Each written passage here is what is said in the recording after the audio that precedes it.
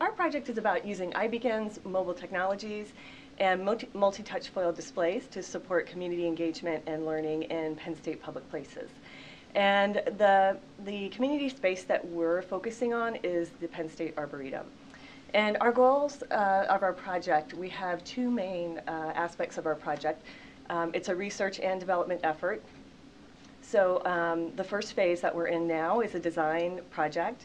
And what we're doing is designing mobile learning resources that can be deployed on a user's mobile device as they walk through the Penn State Arboretum that are triggered by iBeacons. And iBeacons are Bluetooth low energy transmitters that essentially communicate with a mobile app as a user comes within proximity of the iBeacon. The second part of our design is going to be the result of trying out our mobile resources in the Arboretum that will go towards the development and the refinement of a tool that's being developed out of Educational Technology Services by Chris Millay, and it's called Penn State Places.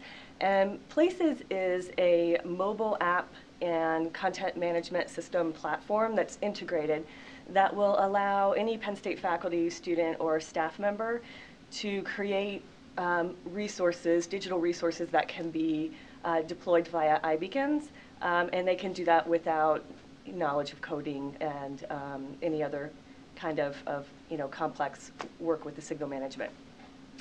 And the last part of our project is focused on research on how people learn in these settings in community spaces.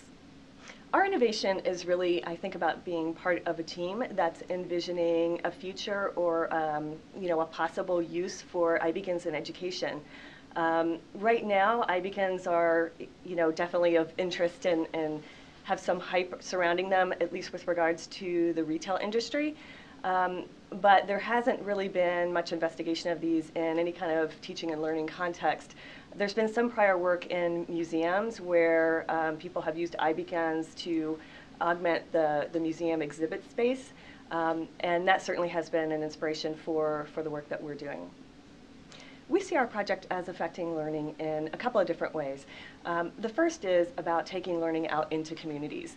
And this gets at the idea of extending learning outside of classroom spaces out into real physical locations, in this case the outdoors, where we can support learning through mobile devices. We also see this as aligning with the notion of Penn State's Engaged Scholarship that also looks at how to extend learning outside the classroom. We also see this informing work on learning spaces, and there's a lot of interesting projects and spaces around Penn State campus. Most notably for us in the College of Education, we have the Krause Innovation Studio that looks at how to design learning spaces in university settings. But what we're looking to do is say, how do we take this very rich and opportunistic space, outdoor space for learning, and layer that space with digital media and technologies that can help transform that from an outdoor space, an outdoor community space, into a learning space.